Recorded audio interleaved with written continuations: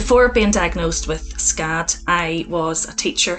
It was my dream career. I had just recently been qualified. We had lots of plans for the future. My husband and I were talking about potentially moving abroad. However, having been diagnosed with heart failure, it just totally changed my life.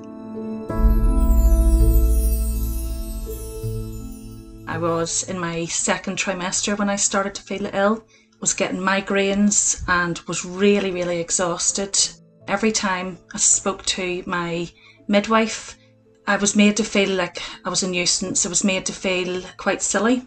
So I went to see my GP. Thankfully, he listened to me and he signed me off work at 32 weeks.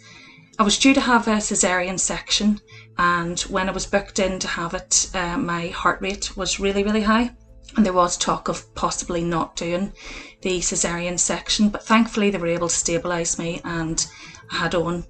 I was sitting in the living room just relaxing, breastfeeding him, and all of a sudden I started to get the pain in my ear and in my jaw. I felt quite nauseous. I had a funny feeling when I was breathing, and the GP told me I was having panic attacks. A couple of days later, we went out for a family walk, just really leisurely, and the symptoms started again. There's just something not quite right. It's not a panic attack. I know it's not a panic attack. So I went to the maternity ward, and the doctor that I saw there, she had a gut instinct that there just was something untoward, but she couldn't put her finger on it. So she said, I'm going to admit you for the night. I was very glad they did, because during the night I had another episode. So they transferred me over to the cardiac ward I had my 12-day-old baby with me. A lovely young doctor came in and said that he needed to put me on clopidogrel, which is a blood thinner, and that I was going to have to stop breastfeeding. Obviously not realising the extent of what was happening, I sort of laughed and was like, no, I breastfeed my babies. And I was breastfeeding, looking down at him, and then the symptoms came back again, but it felt worse. So pressed the buzzer, the nurse came in, put me on an ECG, and then she literally pressed the lights, the alarm, and every doctor that was on the ward came rushing in. That was when they told me I was having huge heart attacks. And if I had been sent home that day that I went to the hospital, I would have had the huge heart attacks at home, and I probably wouldn't be here today. There happened to be a medic there who had read about SCAD, and he said, look, I think I have an idea of what this is. It was at that stage that they decided that bypass surgery was the option. Just as they were about to operate, the LAD, which is also known as the Widowmaker, dissected right in front of them. And yeah, they very nearly lost me. Went off to ICU afterwards, and they didn't think that I was going to make it through the night because my heart had failed so much. So I have a huge chunk of the bottom of my heart that actually doesn't beat anymore.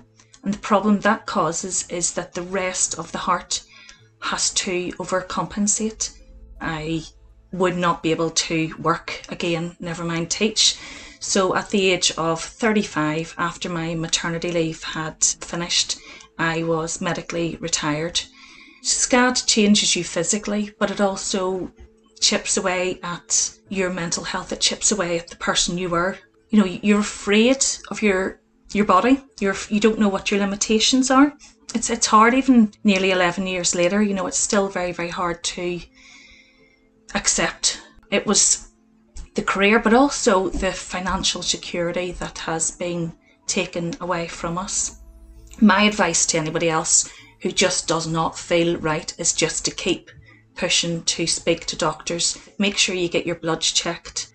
Having that confidence to say, no, I don't think this is indigestion, or no, I don't think this is a panic attack, and be willing to challenge it. It's hard, but I wished that I'd pushed back in those early days when I had symptoms.